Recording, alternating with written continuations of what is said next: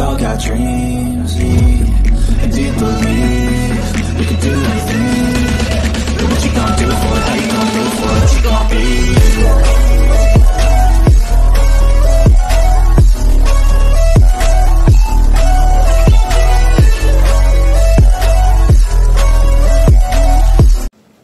Hello guys! Good morning, good morning! Ayan.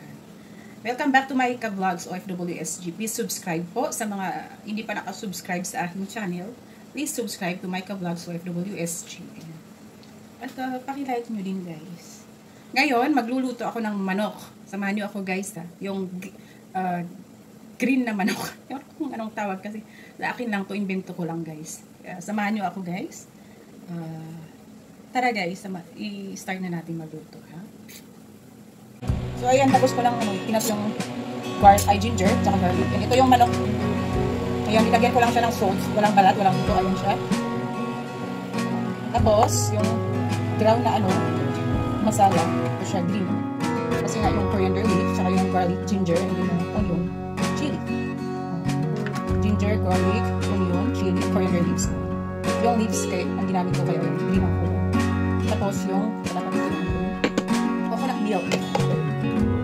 Ayan yung coconut cream pala. Ito lang yung ingredients. Pasensya nyo guys yung mga channel na ito.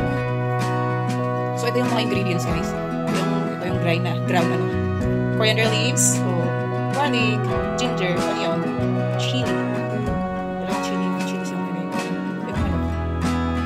Salt lang yung nagay ko dyan. Garlic and ginger, tsaka yung syempre gagamit ako ng salt and oil. So ayan, na-start ko na yung gas, tapos ito yung pot, tsaka yung oil. Ito na, pag mainit na yung walang tubig lagay na natin yung oil, ayan.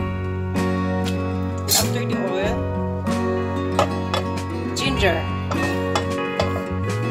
So, antayin natin yung minute yung bago ilagay yung ginger, garlic, tsaka yung dried ground na masala ito.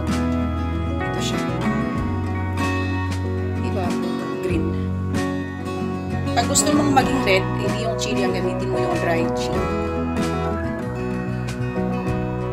Maganda para pag may grinder, guys. Kasi, ayan. Masala lang ang gamitin. Pwede na siguro ilagay itong garlic ginger.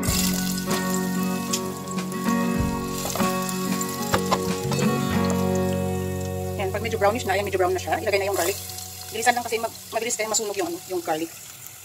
Dapat hindi masunog yung garlic pag ilagay yung manok.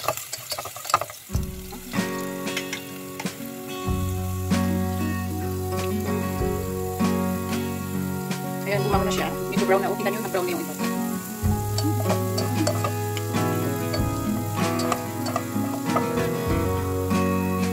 Pag mag-brown na yung mga garlic and ginger, lagay na yung manok. Ayan, ito yung manok ha. May salt na yung manok. So, inagyan ko ng more than 1 hour yung salt.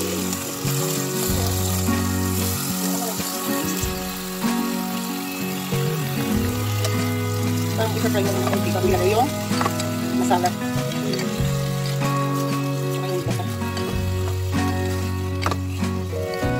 Sa Pilipinas kasi walang coriander leaves eh.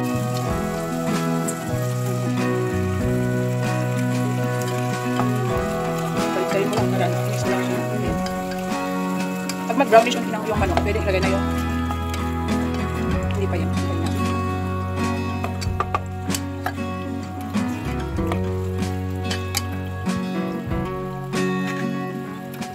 Ano pala siya? Yung flame natin, medyo slow lang siya.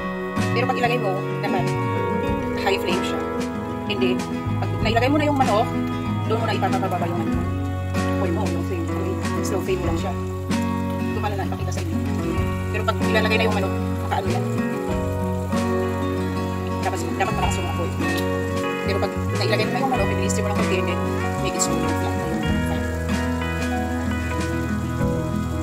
Yung glass ko. Nakakain ako.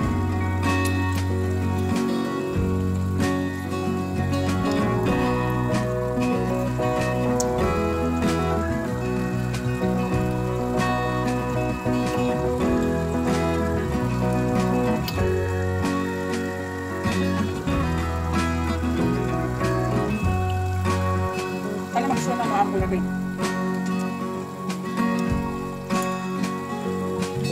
Wala ito sa recipe nila. Yung mga recipe nila natin pinuluto ko noon. Ibang iba to. Pero linagyan ko naman ng chili. Kasi gusto nila yung maanghang. Linagyan ko ng chili yung masala na greenan ko ito. May chili yan. Green chili. Pag gumamit ng, magluto kayo ng green na maglagyan ng red. Kasi may halong red yan. Dapat pag green din yung chili ang lalagay. So ayan, i-check na natin yung manok natin guys. Yan ang itsura niya. Lapit ng light brown. Bago ilagay yung masala, yung green masala natin. Tingnan nyo, pag ginamitan nyo ng ng garlic, bumabango yan eh. Parang alam nyo ba yung tinola, pag linagyan nyo ng garlic. Naamoy nyo pag naamoy ko na yung amoy ng garlic, ay ginger. Parang tinola lang. Pero ito yung coriander siya. Amis din pala yung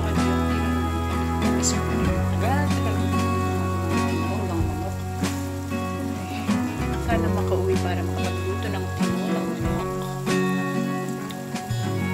Ayan, malapit-lapit na yan.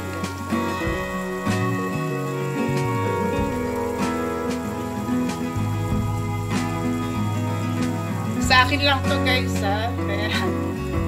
Gusto niyong gayahin, panoorin niyo ang aking video. Pero masarap siya guys. Natikman ko lang kasi nailuto ko na once to.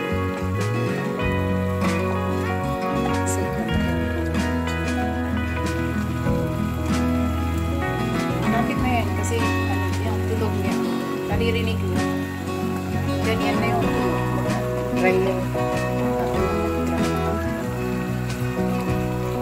Takasan natin yung para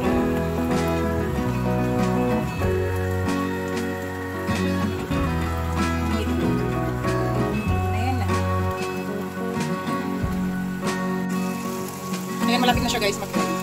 Pero in-adjust ko yung apoy. Medium. Diba kanina sabi ko, nag-slow fire tayo. Hindi ngayon. Pinalakas ko siya ng konti para. Kasi ayan. Pag light brown na, pwede na ilagay yung.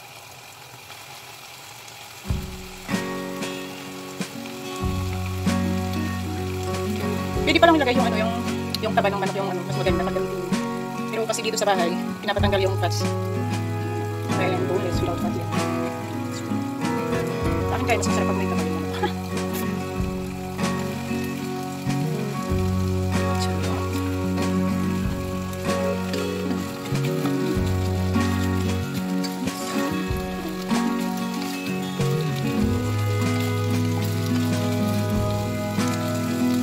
Yung size ng manok, maliit siya.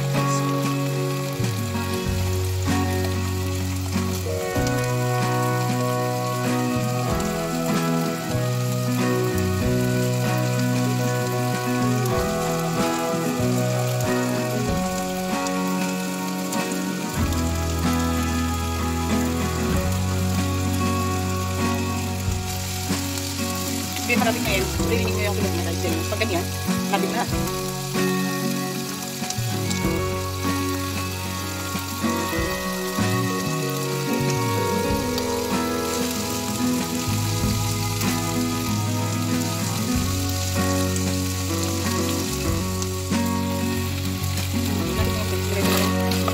Lagay ko na yung, paglit naman yung slice.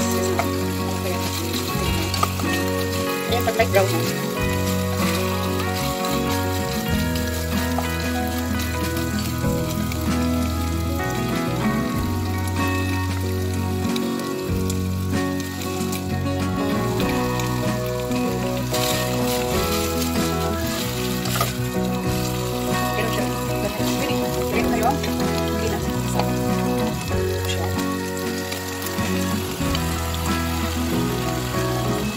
Lagyan ko ng tubig kasi sayang dito.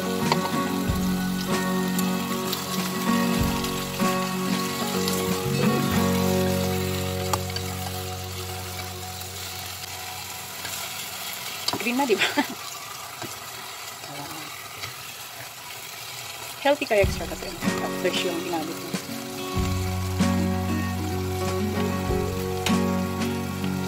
So, lagyan ko lang ng tubig ito. So, yan, after 1 minute, lagyan ko ng salt.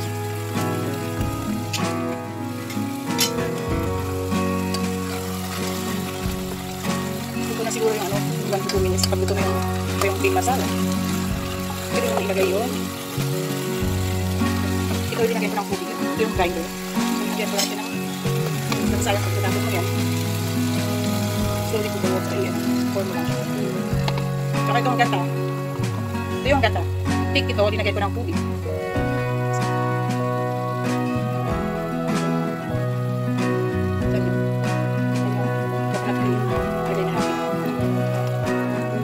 Yung salt depende sa lasa nito, lasa nito sila iba. Salt ko yung Chinese naman, is salt. Kasi sa akin Indian sila. Hindi rin yung medyo dapat taste ng salt sa mga Chinese nila. So yan, pag nagay ko gata, may magkukulo yan. Medium pa rin siya.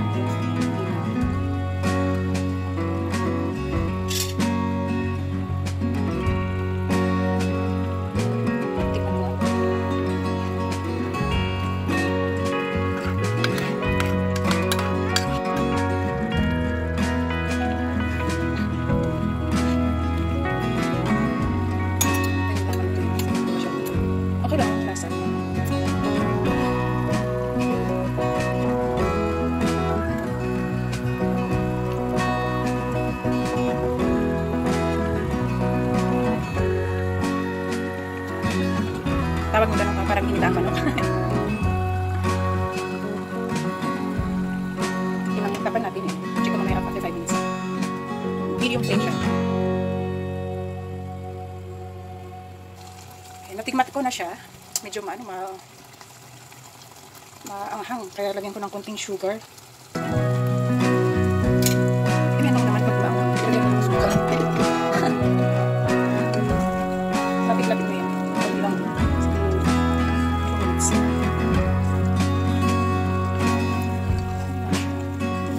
Parang green pa rin ang dito.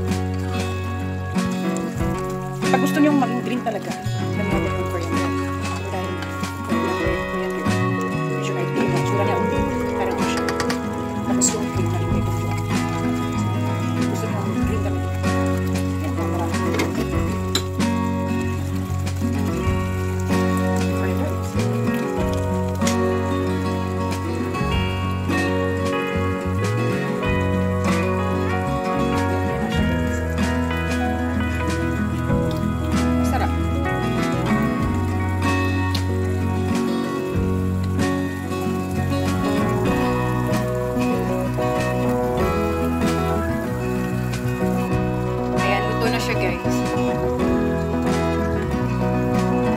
Hindi lang siya masyadong green kasi konti yung coriander leaves. Pero kasi pag madami din naman yung coriander leaves, papay